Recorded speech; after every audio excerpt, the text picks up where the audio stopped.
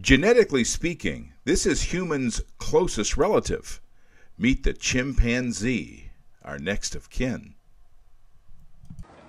To keep the chimps from suffering mental atrophy or boredom, the volunteers at this Oakland, California zoo cast food into places that require some problem-solving skills by these apes. The food is a mixture of wrapped protein snacks, apples, and, not surprising, bananas. There's quite a science to feeding animals in captivity, as well as some animal psychology. The food is purposely put where it's hard to get.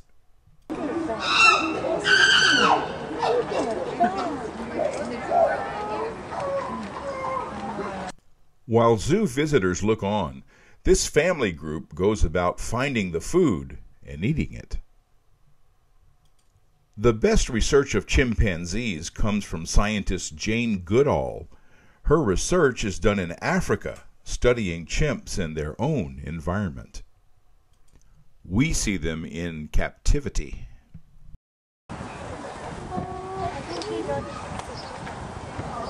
He found it.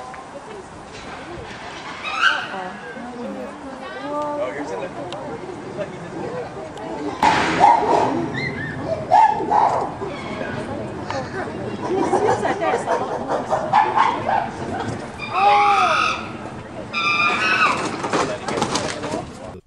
There's a lot of revealing behaviors even here.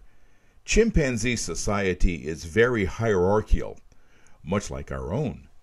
There are issues of status, leadership, and enforced behavioral norms. Goodall's research revealed that chimpanzee society is complex, but some patterns emerge that mirror much of human group behavior, like the dominance of the alpha male, the collective raising and care of the young, and bonding within the group, and how that supports group harmony. Also, like humans, that harmony breaks down sometimes into sudden upheaval and occasionally even into violence. This group at the zoo seems pretty harmonious, here where there seems to be plenty of food for everyone.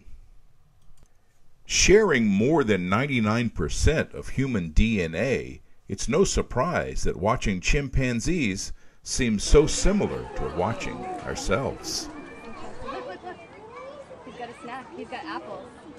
Is he going to eat his apple? Get a snack? Yeah, they eat now?